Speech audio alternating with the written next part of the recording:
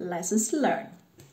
Last week, so I'm talking about, what was the 4th till the 8th of January. I was gonna say April in my head. Damn. Anyway, so I had a magnificent week. I finally was like, my back is against the wall because I'm not working, so it's new funds are a little bit tighter to come in at the moment. So I was like, no more horsing around. You're gonna do what you need to do.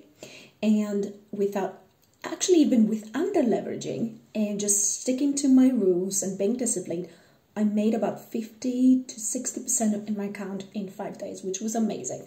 And I got too big for my own shoes, too big for my own head. And I was like, I was disciplined, I didn't risk, I was consistent. I can do the same thing, right? And so I tried to repeat the same thing this week.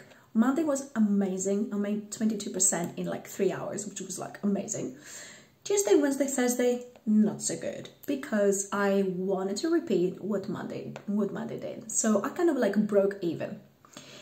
But today, it went back up. I don't know what happened. I mean, I think I've got like 15% growth this week, which is pretty good considering that I had 3 days of losses this week. But like, geez,